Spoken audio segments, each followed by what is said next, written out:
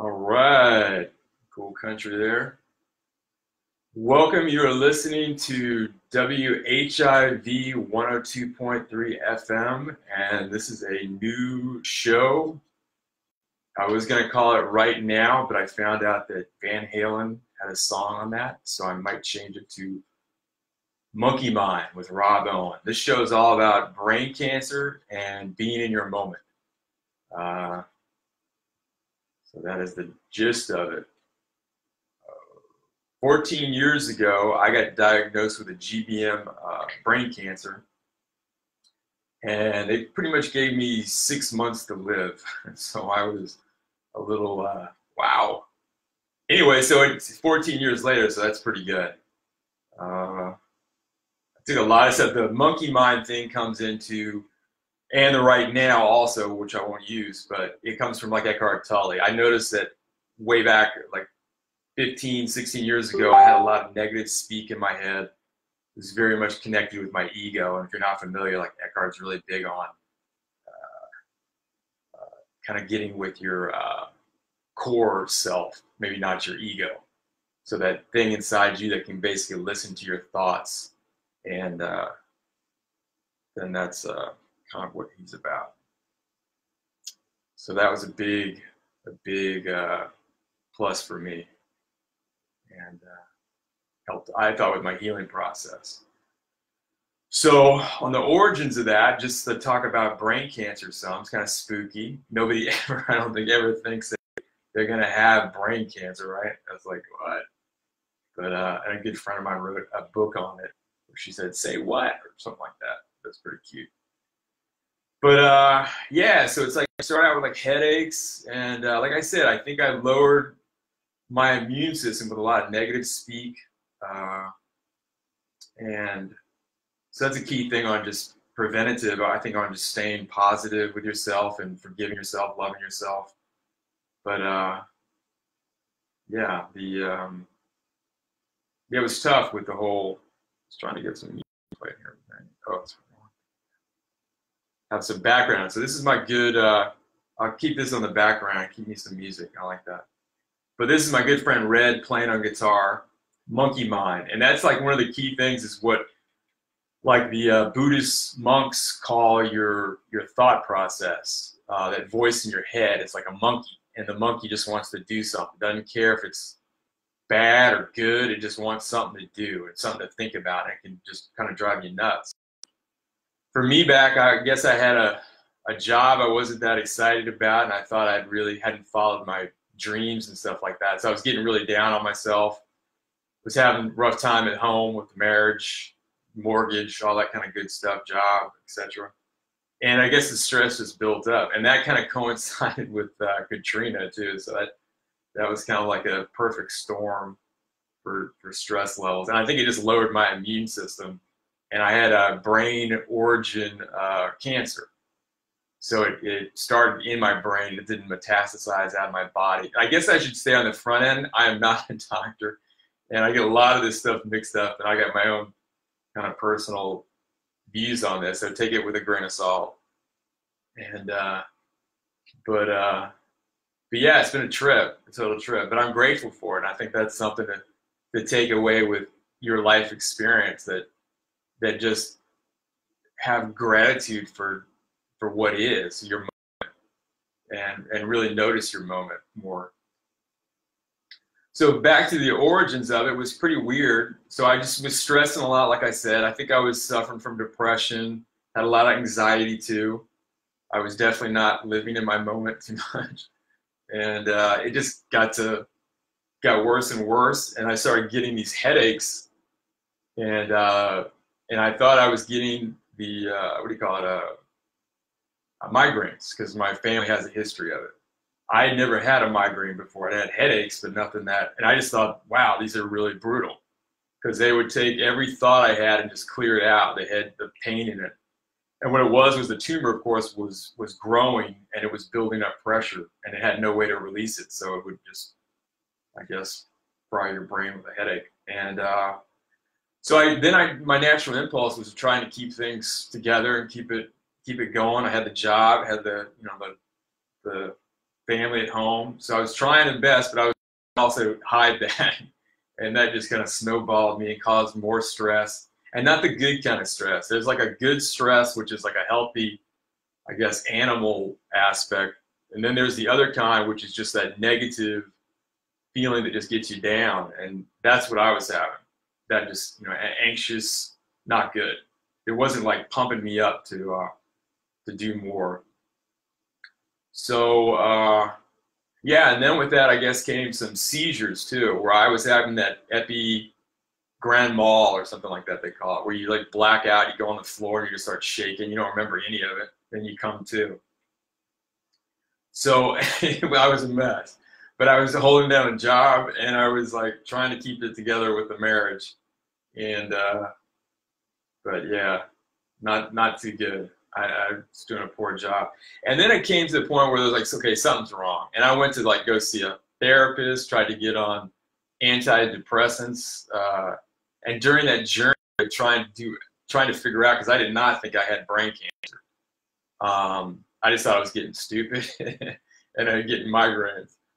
But so it was just kind of embarrassing. I just felt bad. So it just kind of snowballed that whole negativity. And which goes back to the thing. It's like, love yourself and forgive yourself, and just keep that as like your constant little mantra, I think. So yeah, so then I'm going to like I think it ended up with a chiropractor that I liked. And he said, Rob, something's weird with you, man. It doesn't sound right. I was just thinking maybe it was like a pinched nerve or something like that. A call, I'll take that. So, and yeah, so it was just really, I forget where we're even at on that. So I'm really absent-minded from this. So I have a large jump of a couple of years, and they removed a big chunk of my right frontal lobe. And so where were we at for that phone ring? That was like I don't know what that was. Maybe another doctor appointment. Anyway, so the yeah, I don't want that point. Wow, I cleared up all my things at one phone call. So see, okay, I have a little brain damage. Sorry. But I mean, it's also about just being easy on yourself. And it's such a lesson in life, It's like you can get all these things and we're all going to die, right? So it's like, I think it's so much about making peace with your moment, really noticing your moment, and that. I mean, it's really just going back to that and forgiving yourself for messing up, and loving others, and treating others as you would yourself, of course. So with the yeah, I'm trying to remember where I was on that story. So okay, so I can remember. See, this is what it's like. It's brutal. But I mean, we all have I had absent-minded stuff all the time, even before I had a lot. I was talking about the loss of brain tissue. That was it. Yeah. So no, that was the forward story. Wow, I'm really losing it. Anyway, I'll come back to it. Oh yeah, so I was at the chiropractor. That was it. So the chiropractor, he's like, Rob, this ain't adding up, man. You got something. You need to go see my friend who's a neurologist or something like that. So I went and saw this other brain guy, and it was pretty casual. It was like, I don't even think it was insurance related or nothing. And he's like, listen, you need to get an MRI right away because this doesn't sound right. And so I did that, and I actually knew another friend that was doing MRIs at Ochsner at the time. And this is right after Katrina, so things were stressed for the whole city and hospitals and everybody.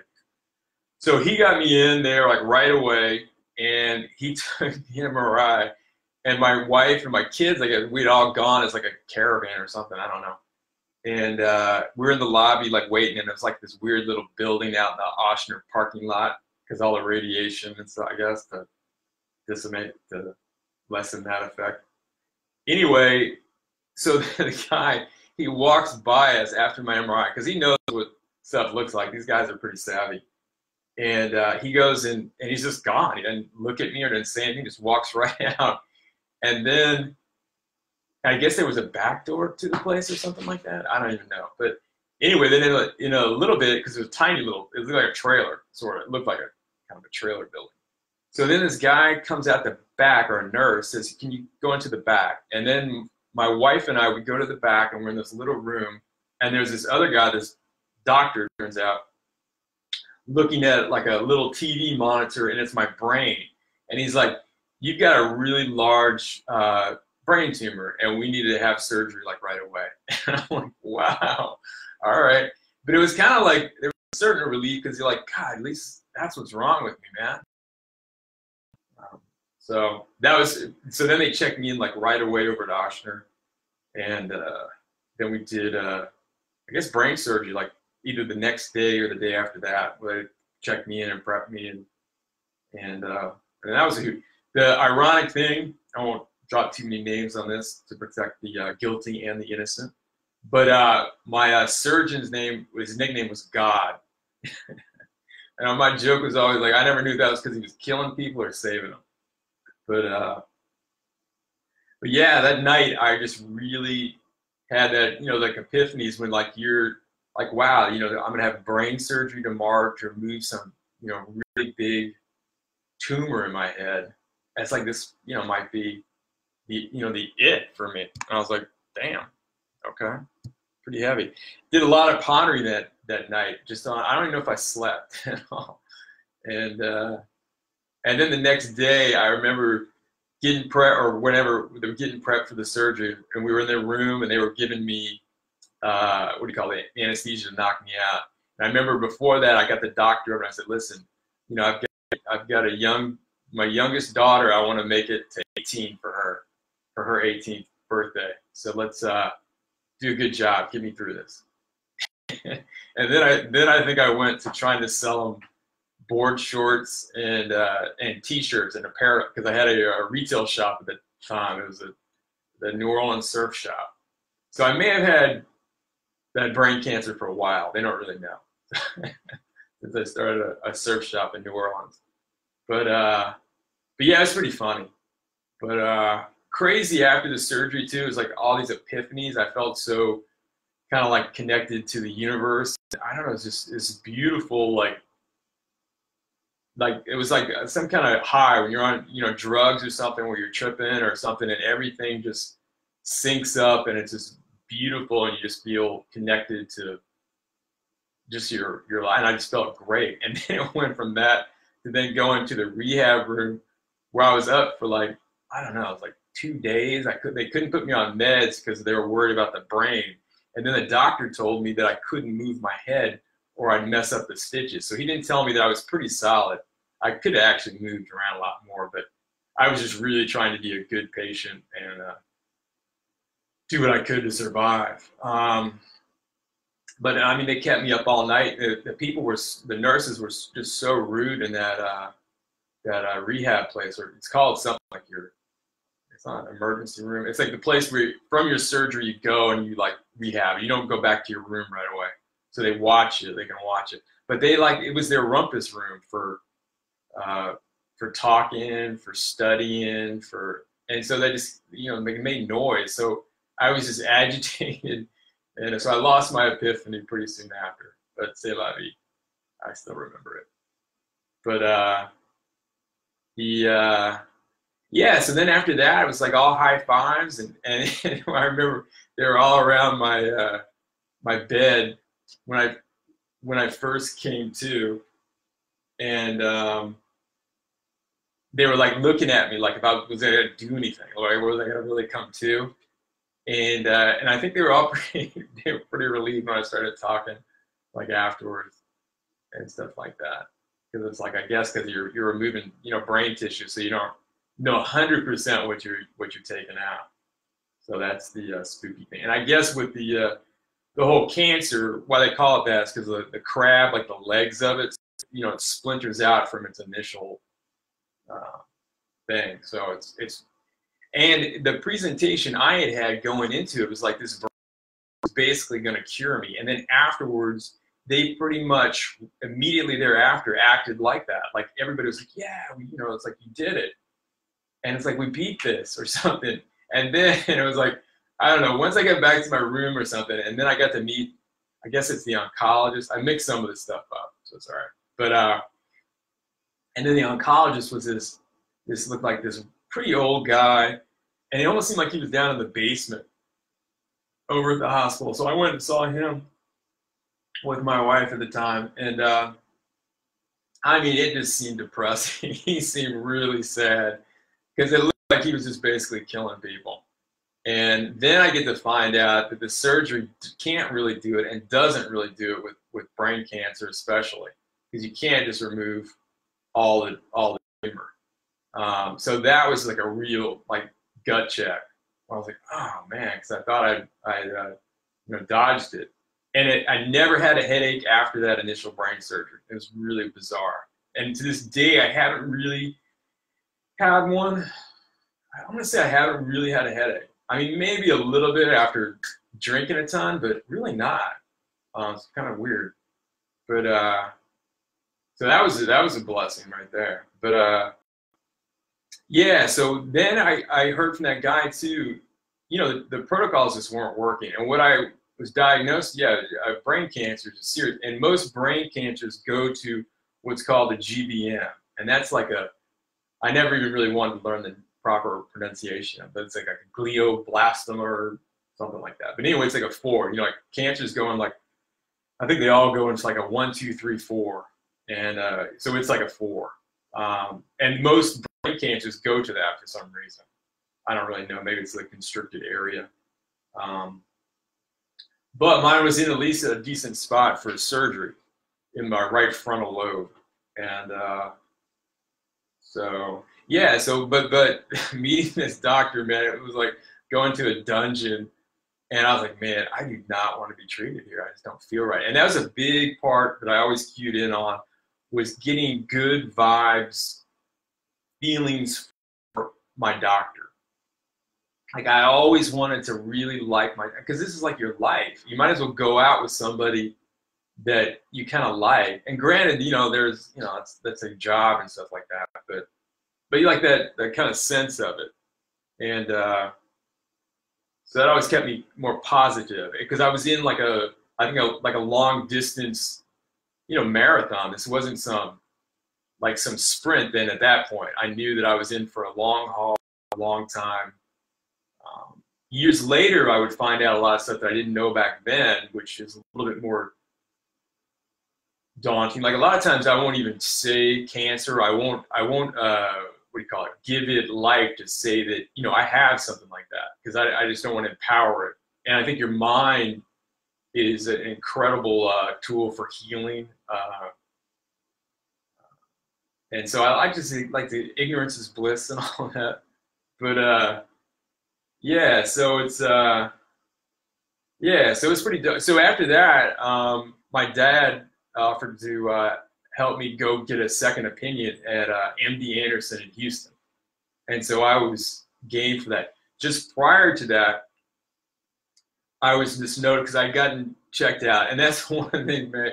Getting out of the hospital is a big thing, because it just tore me up just on being in the bed. You just waste away so quick. It's so hard on the body. And I remember going to one of the things you had to do is prove that you could use the bathroom. And a lot of the medication and stuff they had put me on causes constipation, and they had mixed up my stool softener with medication with something else. Like they just made an honest mistake. And I mean, I thought I was gonna black out naked fall on the toilet in my bathroom floor and black out from that one. But I was like, sad. Oh yeah. Oh, and yeah, and I also had to. Did I have to show? Oh yeah, because I think you had to do some injection. Like there was some kind of seizure. Like you'd have to take a syringe and stick yourself and shoot it like in your stomach or something like a fatty part of your body. You could do it in your butt, or you could do it in my case, it was my little fat over my stomach. And so I would do that. And but I had to show it, and I was like, oh, I'm not having no problems doing that. I could do that easy. So anyway, the moral of the story is I ended up pooping, so that worked. So I proved that, and I peed, I guess, or something like that. So you take out the catheter and all that stuff. And yeah, So yeah, I remember that was just like it's so funny what your life can turn into, what really matters, and it's like going to the potty. It was like I remember I was like, man, I just want to go to the bathroom so I can get out of here. And it was like I really had to focus on that. And I said one time in that hospital, I had total like paralysis on my left body, where it wasn't that long, but it was pretty freaky, where I could not move, because the right frontal lobe, I couldn't move any, like my fingers, or like you're sitting there staring at your hand, you just can't move it. It was pretty bizarre. But so yeah, I got checked out of there. Oh, but before that too, they were supposed to make me demonstrate that I could inject myself with that. I think it was like a blood thinner, so I wouldn't clot, which turned out to be a bust. But I'll tell you that in a sec. So this is like stories if you get stuck with cancer. I guess this is a story. Dang, what was that? The seizure. Okay, so I'm at home for the first time. I have to give myself this injection. And it was pretty funny because I was real cocky in the hospital. Like, yeah, I think I don't have a problem sticking myself with a needle. Yeah, get out of here. Heck yeah. Well, I've been through. But then I get home and I'm sitting there like at a dartboard where I'm just about to stick myself with this needle. And I was like, it took me a little bit to do it. And I wasn't that excited. And then it turned out like morphing my stomach, I guess, because I'd shot myself right-handed. So I shot myself so many times in the same side of the stomach. So then you had to move it around, but it's kind of weird. But then it turned, okay, so then I get the kind of negative that, so I get the negative that, this is, I was getting all these pains, like I had broken ribs, and I contacted the hospital. And then anyway, so that I met with that guy, and he said, it's really bad. You got about 6 months to live. So my dad, then we flew to MD Anderson. He's like, yeah, they looked at me right away. He's like, oh, you have blood clots all over you. That's why you feel like you broke your ribs. And so then he checked me in. The head guy at MD Anderson checked me in right away and into the hospital and started getting me on, treating me all. I think they put a stent or something because what was happening was I was getting air bubbles that were flowing through my lungs, and so it was making me feel like my ribs were all broken. And it was, I had someone tell me after there was a woman that said, I've never seen anyone suffer this much or something like that. And I've had a child. It hurt a lot. Anyway, so when I checked in at MD Anderson, so then I was like, okay, I want to stick in Houston. And so my dad was a real sweetheart and then set me up and my family like an apartment down there because I didn't really have the money to square that. And so then that was my treatment. I stayed over there, loved the head guy, but everything he told me was bad. He was like, all right, I think you've got a GBM. You've got a 4 brain cancer. It's big, it's aggressive, and he wanted to go in and do a biopsy, a thorough biopsy. So he's just going on the MRIs at that point, and maybe some tissue from Oscar. I'm not 100% on that. But on what he saw, he was like, this is, life-threatening. Of course, like I'd already heard 6 months. And so he checked me in, and they did the stent, and they took care of the blood clots that I have. Because that's very common on anytime you have a knee surgery or brain surgery. You really want to monitor your blood clots like that and get on some good blood thinners while you're going through that. It's very common, very common. And I don't know why they didn't catch it. I got really mad at God after that for not, the doctor that is, for not catching that. And so that kind of hurt me. So I was really excited to get with somebody that was spooking me, but I liked him. It was this head of, I guess, oncology, I forget. But over at MD Anderson, he was like a redheaded guy, just freaking awesome. But everything he told me was brutal and just scary. But there's something about it. I just trusted him, and with my life and all that. And so it was good. So there, they put me on kind of pretty much the standard at the time. This is, 14 years ago. So things are kind of stayed the same, and they've amped up a little. So what is radiation, and I did another brain surgery, but they called it a biopsy, but it was longer than the brain surgery tissue remover that I had at Ochsner, that first one, which took out a big chunk. So I think, and the guy, the surgeon at the other place was great. At MD Anderson was pretty cool too. He was like this young, good-looking Indian guy, and real cocky. He was like, I'd have taken out more tissue and all that stuff. He was like, he just reminded me like a fighter pilot or something like that. But I really liked him too, and I really liked my other doctor that kind of headed it up. So those two were kind of in cahoots, but I really had a good feeling. And I did the same thing to that other doctor. I was like, okay, my youngest, I'm going for 18, and I'm good. And he's like, I'm going to get you there. And I was like, I had no doubt. He had a certain swagger. And then so after that, I did the radiation. It's really crazy too. Like for brain surgery, I guess because it's so delicate, because they can zap all parts of your brain and really fry it. Pretty unhealthy too. I'm not sure I would do brain radiation again. It fried I used to have really long hair. Not that that's the reason why, but I used to have really long hair, and it zaps like your hair follicles, like where it's going through, your skull, your outer skin to get into your brain. So just to show what it does, you lose your hair, so you can have all these weird little bald spots where where the radiation was targeting your tumor.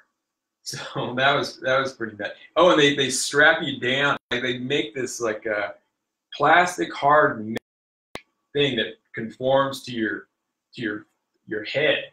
So it's like this mask, and those warps to your face, and then they buckle you down on it, so you're like kind of stuck on this thing, and then they pull the big old like radar down, and they just zap you, kind of like a dentist's office, but a more crazier looking thing. And so that was pretty weird. Didn't hurt, but I mean my hair started falling out, and I was like, I can't do it. And all my kids, my wife, Tom, oh, you look fine.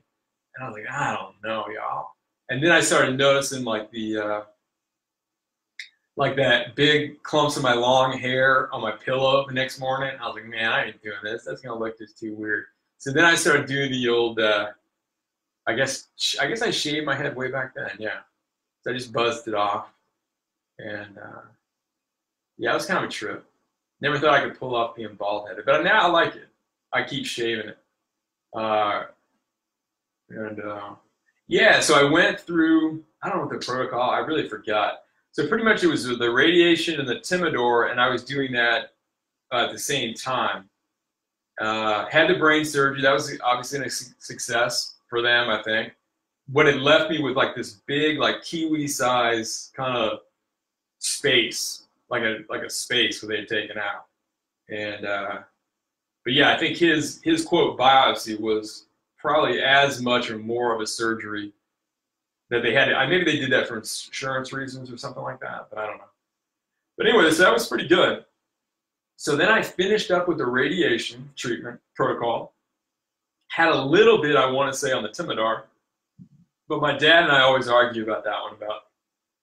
So my memory is kind of sketching a lot of stuff. Like I said, I might get some of the stuff pretty wrong. But I finished with the radiation, and then I had a meeting with that doctor that I told you about that saw me with the head of the department that saw the clots like right away on talking to me. And so go away. Never mind. All right. So oh man, I said that. Someone just distracted me. Okay, so yeah, so the clots. Okay, so then I had the meeting with him, and he pulls up I had an MRI then after the radiation treatment. I go to that and he says, it's all worse. Your tumor's gotten bigger. It's the aggressive portions of it are spreading. Okay, so that I don't know, I'm mixing some of that story up. But then it was like, so it was worse. And I was like, oh man. And he's like, I don't think you have time. We're about to do a new protocol. And it was like a real chemo where they inject you and just flood you with poison. And but he was suggesting that I do that. So ironically, it turned out that back at WestJeff over on the West Bank, he had a former colleague that was doing that protocol, and I could get on it. So I got in on that on the front end right after my radiation. And so that was pretty spooky to go through the process and then find out things are worse. But I guess that kind of syncs up with the typical 6 months of that. So, and then ironically, at that first hospital, I live in a Eckhart Tolle CD, going back to kind of like being in your moment and going back to kind of being positive and healing yourself. And I remember listening to it in the hospital, and I was like, forget that, because he has a kind of a weird accent, and so I didn't like it. And then I would come back after this, back in, I guess, New Orleans, and another friend turned me on to it.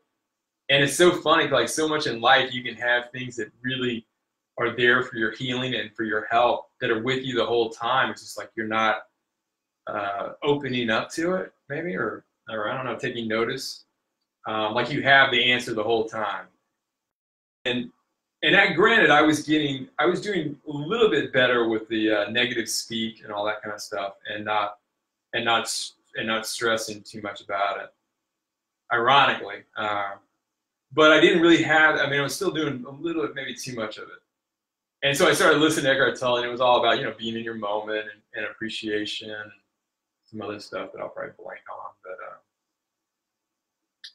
But yeah, so then I was back, and then that was just brutal. That was like, I was going to the West Bank and then going up into this hospital room, fluorescent lights, and they got the daytime TVs on. It's like all these game shows, and you're around everybody in the room. It's just so, sickly and stuff like that. It's pretty brutal. You get into your chair, and then they stick you, and they would have a hard time with sticking me, and they wanted to put a port in me, which if you go that, I don't blame you. I just didn't want to do it. I just thought it looked, and I didn't really want to have something kind of in my body. And I also didn't choose to do a radiation wafer in my brain. That was one option when they were doing the brain surgery. They could implant a radioactive chip in your head. That just sounded too, and I think that negates some future treatments. So my goal was to keep everything popping and hopping. Like I just wanted to do all the nasty stuff they could to me, every possible thing to see whatever would work. And I just tried to stay motivated with that. And I started listening to Eckhart Tolle CDs, and that really helped me. The key part is just noticing your negative speak in your head, and really trying not to so identify that that's you, that you're really the awareness that can hear that thought. It's like you can listen to your own thoughts. That's more, I think, like your eternal kind of thing, or your core thing. That's really you, which is kind of a beyond ego, beyond your hobbies and all that kind of stuff. But it's like I don't know what, maybe your vibration, whatever, whatever is really kind of you. So with that, I had, and then afterwards I was having some seizures, and they got me on this medication called Keppra. And my seizures were from the amount of tissue that had been removed. My other doctor that I liked a lot from MD Anderson as well, not the head guy, but this other guy. He was my head doctor, this other guy, but the head guy was like the head of MD Anderson's department. So so he got Keppra stuff, and that Keppra just stopped my seizures, because I was doing that grand mal thing where I'd do this weird thing where I would look over my left shoulder, and I'd be like, uh-oh, it's about to come. So then I'd try like sitting down or something like that, or or pulling over to the side of the road. And I'd be, all right, I'm going to be out for a little bit.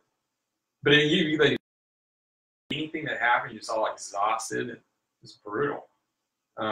Just sore because you shake. I mean, I wasn't watching it, but people that saw me do it a couple of times were pretty, of course, freaked out by it. And I'm totally out, unconscious. But it didn't last too long. But during the latter part too, I told you about I think early on the show, I was telling you about I had a retail shop, it was a surf shop. And a lot of times I would work it alone, and I'd wake up and I'd be like, what is going on? And I was like, I remember one time I woke up and I was on a beach chair because we had like lounge chairs in it. I was kind of like, like a surfy kind of thing. And I was on this chair and I was all sore. And I called up my wife and I was like, hey, honey, I think I want to come home. I don't feel good or something like that. And she's like, oh, we need the money, babe. You got to hang in there. I was like, all right. So then I think I called up my friend. Oh, because I had to remember to take my Keppra. And my memory was so bad, I would forget to take my anti-seizure meds. And years later, I used that because my doctor said I was always going to have to be on that. With the amount of tissue that I had removed from my brain, that I would never not need to take the anti-seizure meds. But I noticed years later, as I would continually forget, because I thought it made me kind of groggy. And so I was like, all right, I'm going to stop doing this stuff because I just don't think it's working because I forget to take it all the time. So I haven't had a seizure. And I haven't had a seizure for like 10 years or something like that, or 12 or something. So it's been a really long time. So I was right. Yeah, the other thing about doctors and stuff like that, it's a weird thing because they're really, no offense to doctors out there, but they're really practicing a lot of this stuff. And a lot of the stuff, like on even what they're basing is, I don't know if it's been really thoroughly researched as much. Like my big kick now is like dietary stuff. Like I'm really trying to, and my current doctor, he doesn't think that's, because I asked him, is there anything that I can kind of be proactive with my health? And he's like, pretty much not, no. I'm like, all right, well, whatever. I mean, that's his opinion. There's nothing wrong with that. And I like the guy too, he's good. But yeah, so, I kind of jumped to the other part. So that's, so I've been doing MRIs for the last 14 years. Okay, well, I'm not getting to the successful conclusion here. So I'm on the West Jeff, I'm doing chemo, it's brutal, it's gross. I think I'm one of the only people to ever have completed Avastin CPT-11 chemotherapy. And I think they're doing, I don't know, I'm not really up on this stuff, but I think that's continuing to be a newer success. But I think they may have, because that was a chemo cocktail is what they call it. So I think they just picked one of them, and I think it's Avastin. But it was nasty. And they almost pulled, because they pull you off if you got too nauseous and sick. If you were like throwing up and stuff, they didn't really put up with that. And my doc told me, he's like, listen, because I was doing the same. He said, listen, if you throw up again, I'll have to take you off this meds. We can't do it. And he was giving me all kind of horse pill anti-seizure meds, but it just didn't work. So I would keep a waste paper, a little, like one of those little trash cans by my thing, and I'd do it real quick so no one could see. And I didn't tell anybody else because I just wanted to get better. And I thought it'd kill me if they took me off this stuff. So I did not want it. So I kind of cheated to get through it. But, and I don't really know what, and then we did some MRIs afterwards, and it kind of everything looked the same.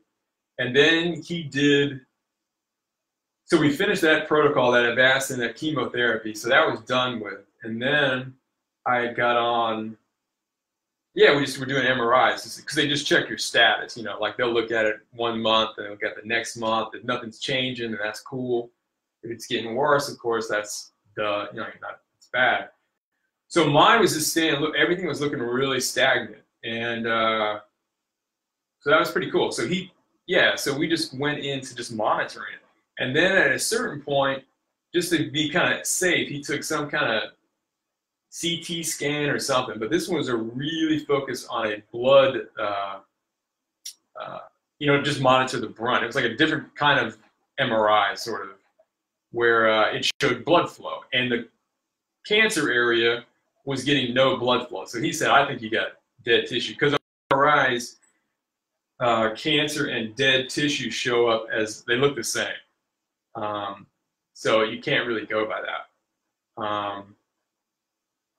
Yeah, so zoned out for a minute. So yeah, so that was like, yeah, so it was all right. So we got off the, yeah, I was off the chemo, and we did the CT scan. He said, okay, it's no blood flow. So then it became a question, just, okay, every year, just do an MRI.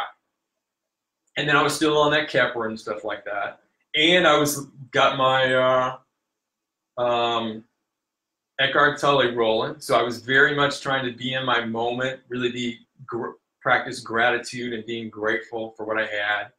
And, you know, definitely had some stressors, and I definitely failed on a regular basis. But I was really trying to practice that whole, like, going easy on myself, and like, yeah, all right. I mean, I was still trying to do stuff pretty hard. And the business wasn't really working out. You know, it was like a mom pop. So mom and pop weren't getting along too well with the retail shop.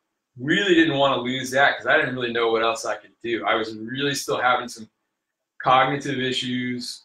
I would have a difficult time going from one room to the next, and kind of remember, like, why was I there?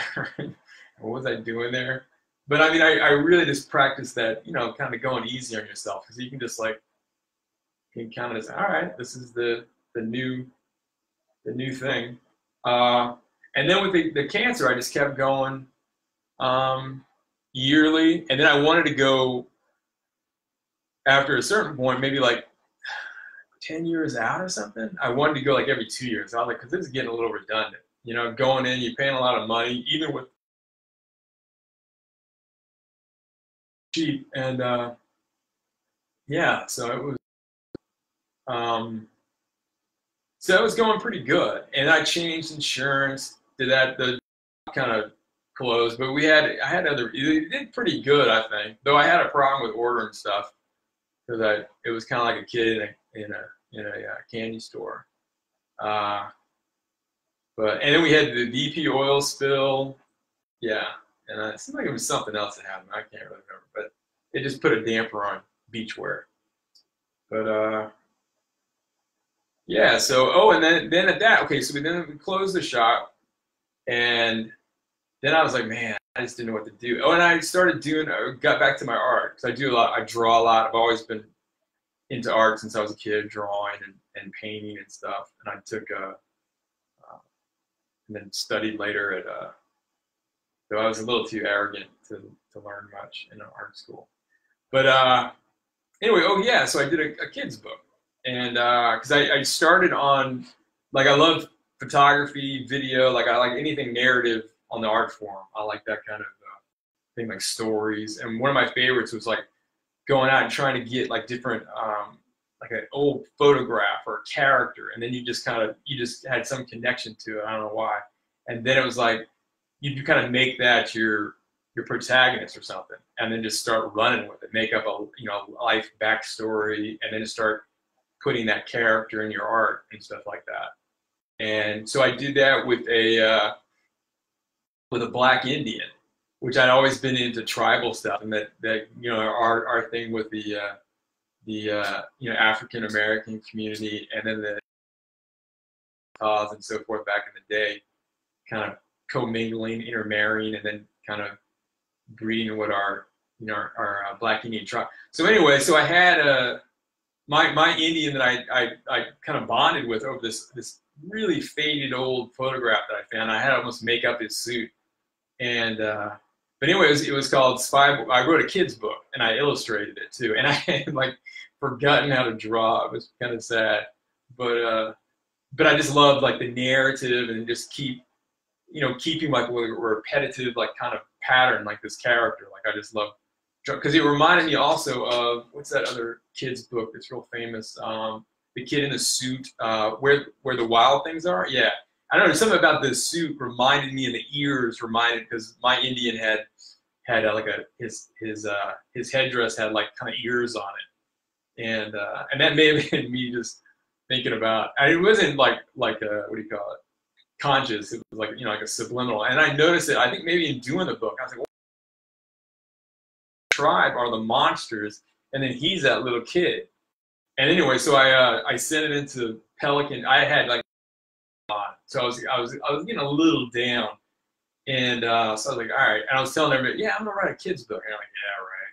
You and everybody else. So anyway, I sent it in, and then I got accepted. And so that was pretty cool. So I was very excited at first at that. I was like, wow, that's awesome. And then I had to draw it, and then it put me into a real kind of time crunch. And then the publisher had their own ideas that I didn't really agree with for the aesthetic of the book. And I almost said, no, I don't want to do that. And then they were like, well, then we're not going to publish your book then. Because they, you know, they're putting money into it, so I get it. But they're trying to like kind of make it more cookie cutter. But and I wasn't that into it. But I gave in. I was like, man, I can't lose this opportunity.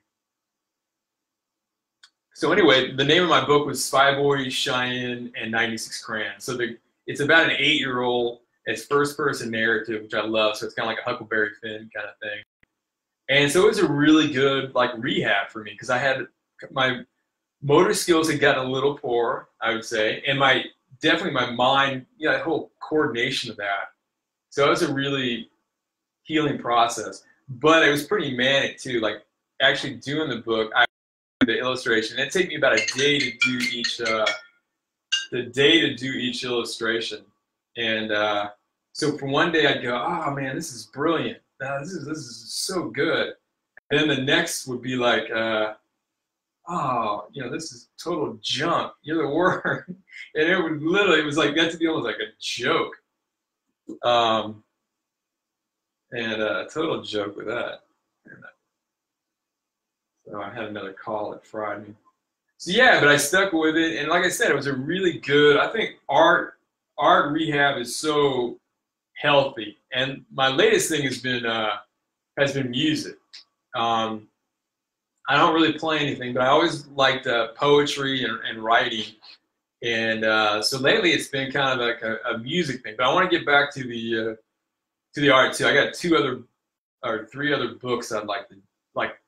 I want to say they're going to be more graphic now. And I would say my first book isn't really a kid's book because it's first-person narrative. So that's like, it's a child telling you a story. It doesn't mean it's a kid's, you know, story per se. And anyway, the kid loves colors, and he calls every color that he sees by the crayon color name, you know, kind of funky stuff. And then he gets a little lost, but you have to read the book. But yeah, so man. Gotta tell people not to call me anymore. I don't know how to screen my call. So the whole okay, so where are we at? Okay, so yeah, so after that, so I had that. So I've been doing then MRIs every year. It shows the same thing. So like I don't know, like 2 months ago, and I still don't really know what's going on. I just did my MRI yesterday. So they found something over my brainstem and what is it? Your cerebellum. So I think it's mainly over my brainstem, and that area is not for like surgery or any of that kind of stuff. So that was kind of a real eye opener. And so I was like, oh shit! So this is I'm back to doing this because I totally kind of wiped this out of my head outside of, you know, my daily routines and adapting to my brain alterations. But yeah, so now I'm back in the mix. I'm back on chemo, but I'm taking that thing that I had taken before in Houston called Timidar, but it's a much higher, like I said, they changed things 14 years, so they've learned some stuff. So it's really jacked up, but it's an oral tablet, so it's not injection. And but I do get kind of ill on it, and it doesn't feel good. So I do it for 5 days. And then at the end of the month, they do lab work. So I'm going to see how I'm doing. Yeah, so that's been an eye opener. I did not see this coming back, and I got a little too cocky with it. I think. What I found out is that this is more the norm. That these GBMs, that's part of the thing with I haven't met anybody, and I don't know of anybody that's 14 years out with being diagnosed with a GBM. So that's pretty, I'm grateful for that. Though I'm extending my shout out to the universe for extended time, because my daughter is about to turn 18. So I was like, all right, we're going to go for, I think my dad came up with something good, but I forgot. But I'll have to pray on that. Anyway, the moral of the story is to stay real positive with your thing. I'll bring on some, in the upcoming things, I'll bring on for some chat, some actual doctors and stuff like that. And some other, I also did Reiki, which was really huge on helping my mental attitude and kind of making peace with just going through life, really. I mean, it's all the same kind of thing. It's like, puts your end date here as like your fleshy end as, you know, so, but it's just like the same thing you're living, even if you're not dealing with cancer or something like that. It's all, we're all in the same boat. And time, I was really looking at on this last one when I got that, I was like, wow, you know, I was like trying to get into my moment, like doing that kind of Eckhart Tolle kind of vibe. And I was like, all right, this could be like a total eternity, you know, like this one little moment. I was just laying in bed. And I was like, oh, okay. So this is back. So it's pretty wild. But no, but I'm very grateful, and I'm happy to be able to share this with you. And we'll do some stuff for some more health issue related things, because I think there's a lot that's being done for diets. I think a lot of this is caused by our environment and things we're putting into our bodies on a daily basis. And a lot of this stuff is not natural, and I think that's a key thing to it, is really getting back on a more healthy, natural dietary stuff. Like right now, I just went carnivore. Because I think your brain, I could be wrong, I think your brain is like all fat. So so that's that's what I'm thinking. And so eating like highlights of fat and it's supposed to be really good for this and oh, you want to like starve, I think that's the word I'm hearing a lot of, is starving your cancer. So I'd like to kind of incorporate that into my life. But I'd like to end off with the My Monkey Mind. So this is a song I wrote, and Priest is on guitar. All right. Anyway, lots of love, you guys. Y'all take care, and I will see you next Saturday.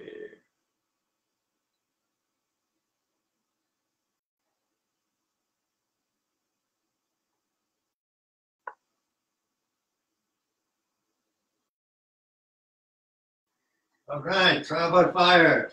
Hey, Kimo. I heard about at least 3/4 of it. I was trying to get it on in my phone. I just managed to do it. I was listening in the car. Why are they playing it here? Oh, it is. Oh, because I have your phone. 3 phantom guests. Well, we're one, right? Yeah, right. Okay. Cool, Daddy-O. Awesome, brother. You're a brave fella. You definitely are. God bless you. God bless you.